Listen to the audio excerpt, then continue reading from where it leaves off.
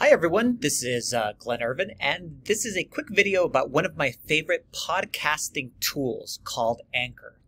And the reason why Anchor is such a fantastic tool is it not only helps you record a podcast, but you can edit the podcast, and then you can also publish it and even download the podcast after you've done all of these steps.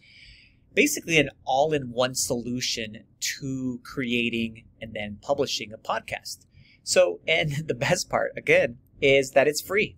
So you go to anchor.fm to go ahead and get started. And you're going to click this little get started button. I'm going to go ahead and do that on this incognito window here. And you just put in your full name and email address and then a password. And then you click that you're not a robot. You sign up. You end up at a screen something like this. I'm going to go ahead and minimize this screen here. And I am at the Anchor basically login screen here. I haven't done anything as far as in this specific account that's related to my school account. But basically it's kind of Anchor's leading me down a path of being able to go ahead and create an episode. And then to create a podcast after I've created the first episode. So if you're just creating this for one episode or just one thing, one recording, fantastic, you can do that also. So let's go ahead and do this. Let's say, let's do it. And once I click let's do it, we have a variety of different tools we can use here. We have a record tool, which basically it's going to let you capture your audio right from your laptop or from an iPad or from even a phone. You can go ahead and use, and you can capture it right to this recordings. I'm going to show you that in just a bit. There's a library, so it saves all of your stuff, so you can order it in whatever order you want. You can edit. You can even use segments, recurring segments over and over again. So for example, if you had a great intro, you could do that too. You could add music to it. In this case, it says add songs from Spotify to your episode, which is fantastic that you can go ahead and do that. We can even add messages from people on the outside. You can give them a link, and then you can do kind of these interview things. You can send them the question beforehand, and they can record themselves, and then you can add that interview to your podcast, and it's fantastic. And then there's some free transition musics and sound effects that you can go ahead and use, and I'll also be showing you that. So let's start off by super easy. Let's click the record button, and then let's just see what happens. We have a pop-up that comes up here on the top left, and it's somewhere on your computer say, hey, Anchor wants to use your microphone, and you're going to say yes, allow it to go ahead and do that. And then it says which kind of microphone do you want to use. If you've connected something, so for example the Snowball mic, or for example here I'm just using the MacBook Air microphone right there. So I'm going to go and just do that. It says we can hear you, so I'm just going to press start recording, and hopefully this doesn't mess up the screencast too, but we're going to just see. We're going to press start recording. Hello and welcome to the Irv Spanish podcast. And then I'm going to press stop recording.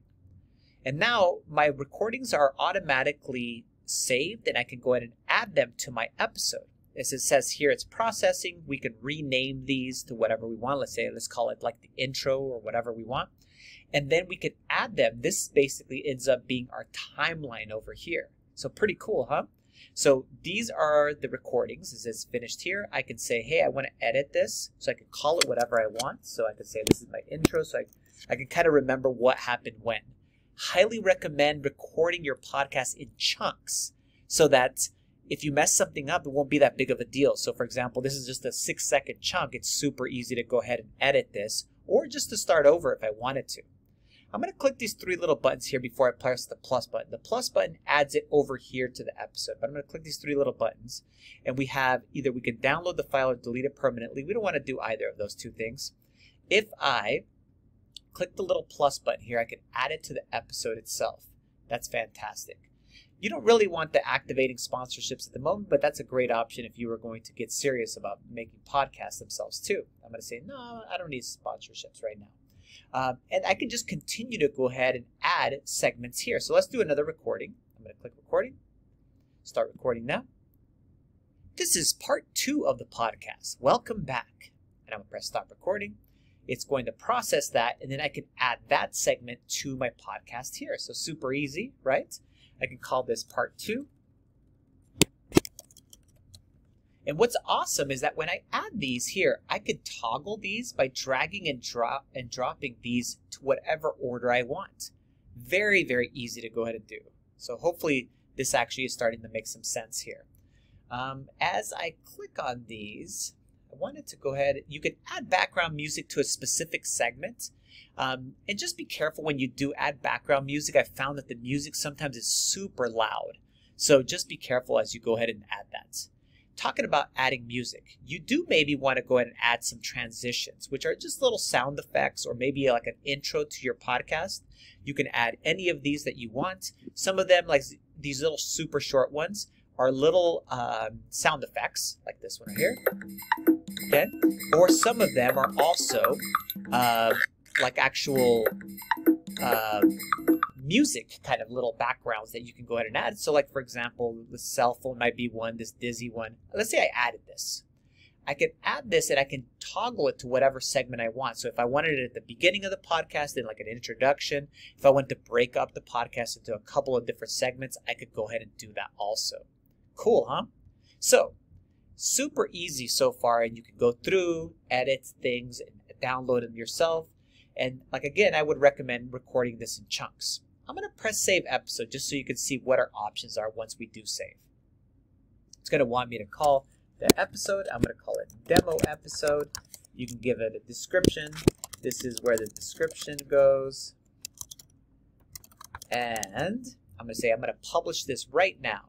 I could even make it part of a season and everything else. I'm going to say publish this right now, and I'm going to press publish now. And so my demo episode is here. I could even publish this on social media, but I don't really need to do that. I'm going to call it demo podcast. We really don't have a podcast just yet. And you could choose a category if you wanted to. I think you have to at the beginning just to go ahead and kind of get the ball rolling here. This is a description. I think you have to fill these things in order for it to kind of let you go ahead and do that.